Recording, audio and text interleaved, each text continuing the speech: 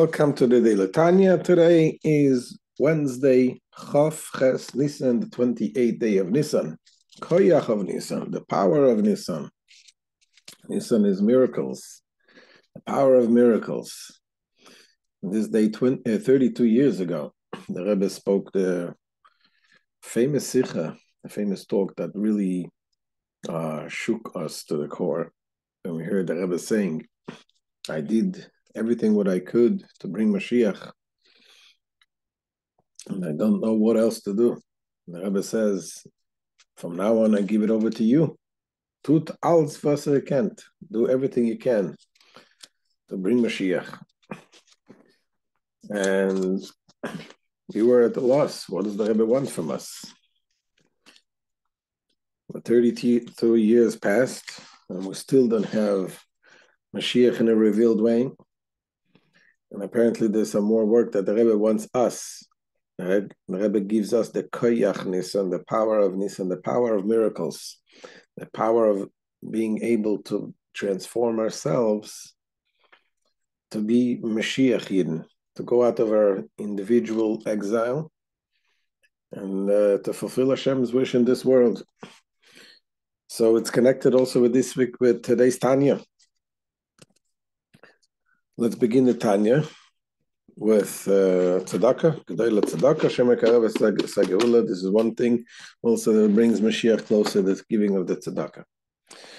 So today we're going to finish chapter 42, where the Alter Rebbe explains how one should serve Hashem with feelings of love and fear of Hashem, and specifically the fear and awe of God. How do we achieve this? The Alter Rebbe said we have to picture like the king is standing in front of us. When you're standing in front of a king, the king is watching you. Obviously, you feel the king is there, and you're going to do whatever the king wants. Today, we don't have a concept of a king, but back in the days, a king, the presence of a king would be so overwhelming, and people will be completely subjugated and nullified to the king, saying, the king is here, he can't say a word. So thinking Hashem as the king is watching. So the Alter Rebbe now addresses the question that this is true in the case of a king, when you can see the king. But you say that the same thing, we have to picture and think Hashem, seeing God as the king standing, but we don't see God. Physical king, you see. God, you don't see. So the Alter Rebbe is going to explain, he addresses this question, and is telling us that the truth of the matter is that a king you also don't see, even a physical king. You don't see the king. What do you see? You look at the king, you see the physical body of the king. The physical body is not what you're afraid of. It's not what is the awe-inspiring, the physical body. It is what the king represents, is the kingship. And that is something you don't see. When the king is asleep, for example, you don't have that tremble and fear in front of the king. Yes, you may be afraid that he might wake up, but it's not the body that you are fearful of.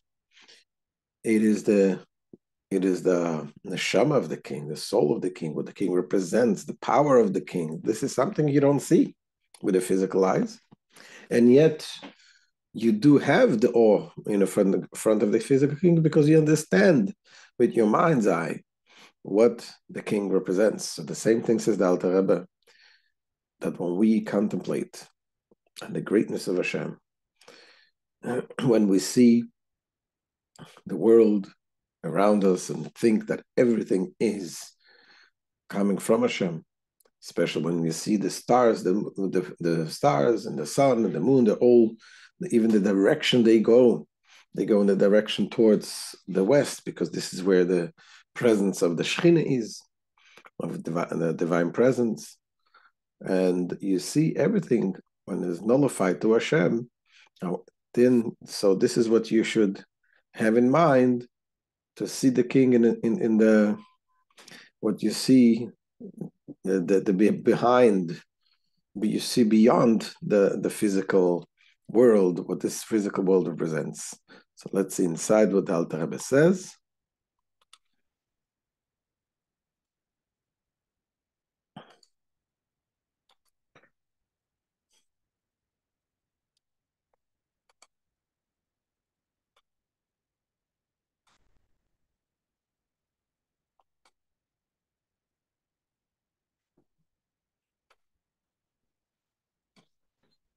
Okay. Says the Alter Rebbe, Oid Zois, Yizke, כי כמו שבמלך בשר ודם, עיקר היראה היא מפנימיוסי וחיוסי ולא מגופי. In addition to this, one should remember that as in the case of a mortal king, the fear of him relates mainly to his inner essence and vitality, and not to his body. Because when he's asleep, though his body doesn't change, but there is no fear of him. This is because while he's asleep, his inner essence and vitality are in a state of concealment, clearly then. They are the main reason for fearing the king while he's awake. Says the Alter Rebbe,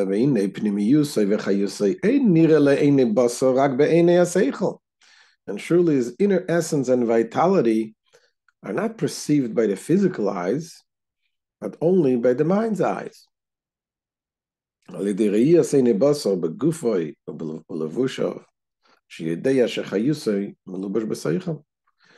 the physical eyes, beholding his body and garments, and knowing that his vitality is clothed in them.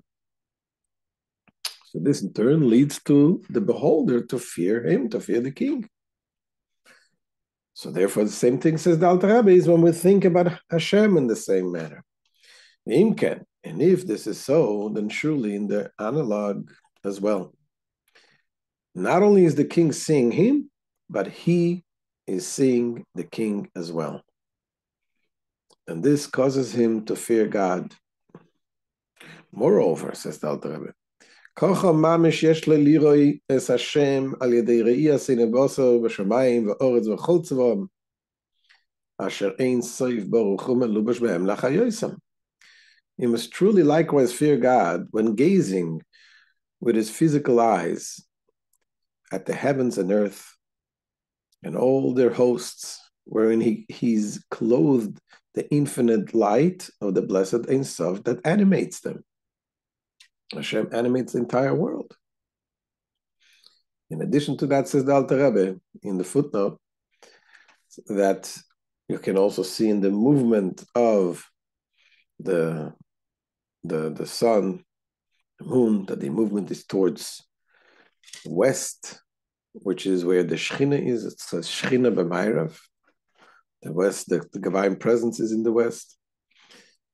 That is why we daven, we pray to the east, towards Jerusalem, where God's presence is there in the holy temple. But in the temple in Jerusalem, the way it went in, you go into the temple, you went from the east towards the west, and the western part of the temple was the holiest place. Says the Alter Rebbe, "V'gam nira b'yiras ein shem betelim lo'ira yizbarach v'ishtachavosam kol yom klapei mayrav b'shkiyosam."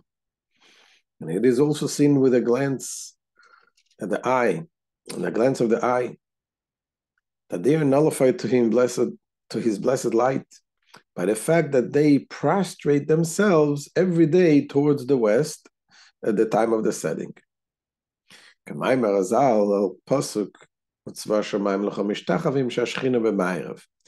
As the rabbis of blessed memory commented on the verse, and the hosts of the heavens bow before you, that the Shechina, the divine presence, abides in the west.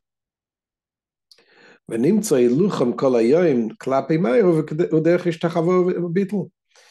therefore, not only do the heavenly hosts show their self-abnegation when they set in the west,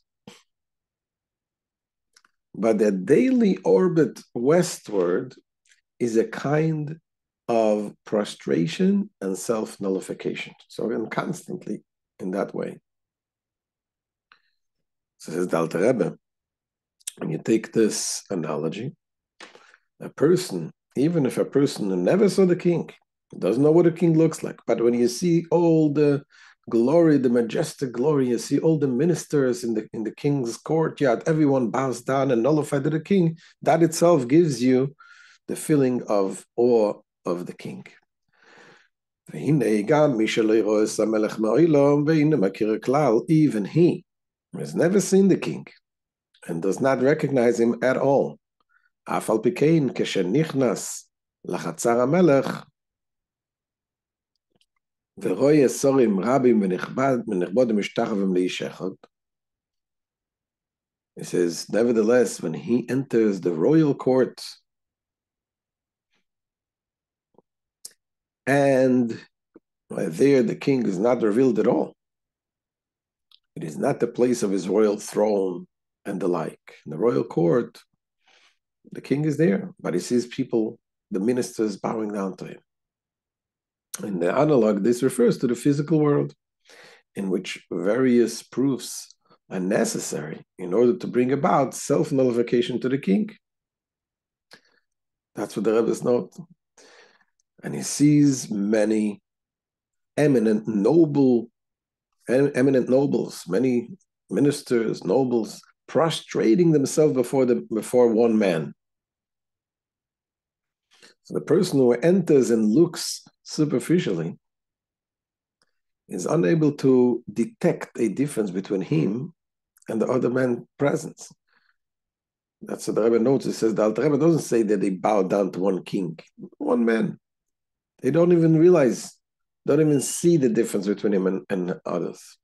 Nevertheless, when they see everybody else prostrating themselves towards him, there falls on him a dread and awe.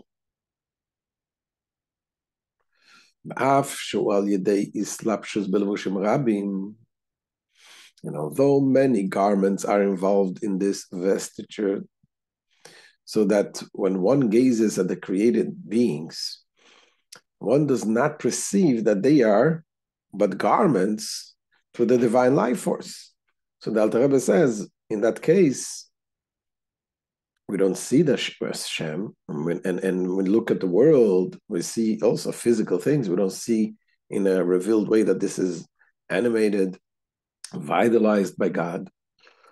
Says the Alter Rebbe, the fact that this comes through garments and is concealed is just like the king. When a king is wearing many, many garments, is still, when you know that the king is there, it doesn't matter how many garments he wears, you still have the dread and awe of the king.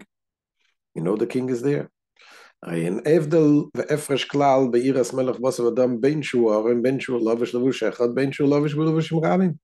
is no difference or distinction at all in the fear of the mortal king, whether he be naked or clothed in one or many garments. So it says the Alter Rebbe. So what we need to do is we need to practice this. We need to exercise this and to habituate ourselves, our minds, to think that whatever we see, we should see beyond the physical thing that we see. And that's a daily practice. It says,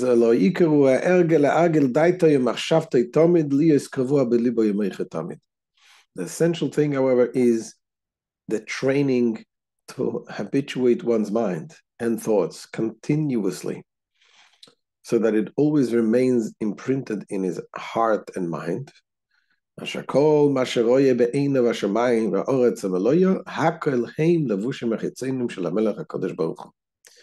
have to think and train our mind to think that everything one sees with his eyes, the heavens, the earth, and all they contain, constitutes the outer garments of the king. The Holy One, blessed be He.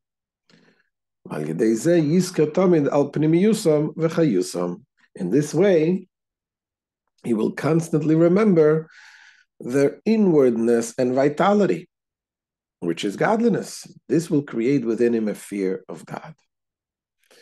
Now says the Alter Rebbe that this is really the meaning of emunah. What is emunah?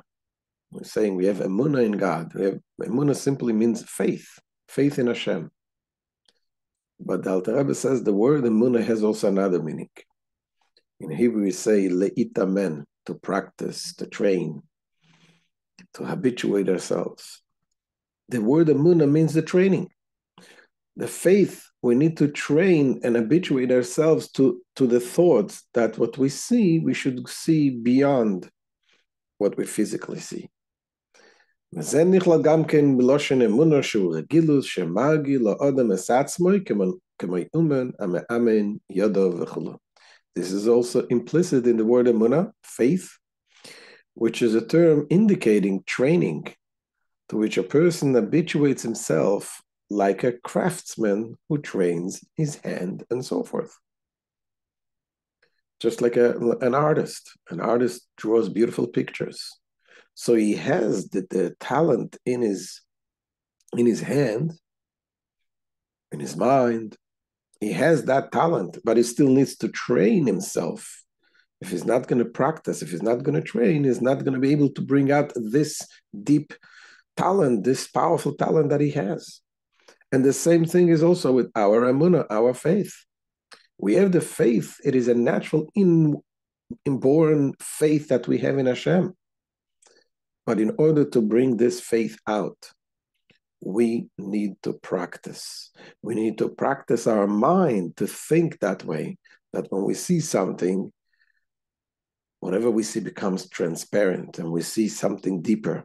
We see the godliness that animates everything in this world. And every step, every event that occurs in our life, also we see it through the lenses of the faith. And this is what it means, living a Moshiach life, connecting with what we started the day of Chav Nisan. Says the Alter Rebbe, continue, and V'gam, in addition to this, practicing of course takes time. But until that point, we need to take upon ourselves, we have the natural love to Hashem and to accept Hashem as the yoke, accepting Hashem as the king, beyond understanding. There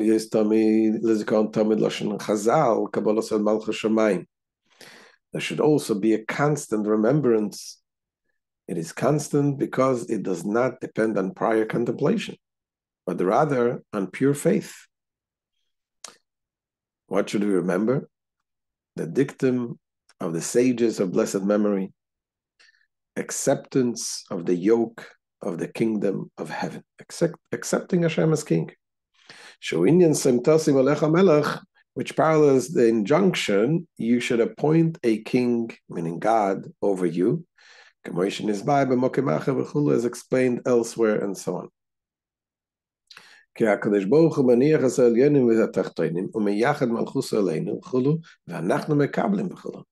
For God, blessed be, foregoes the creatures of the higher and lower worlds, meaning they are not the ultimate intent of creation, and uniquely bestows his kingdom upon us. He gives us the mitzvahs, us the commandments, and we accept the heavenly yoke.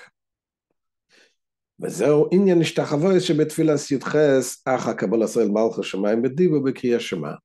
is the significance of the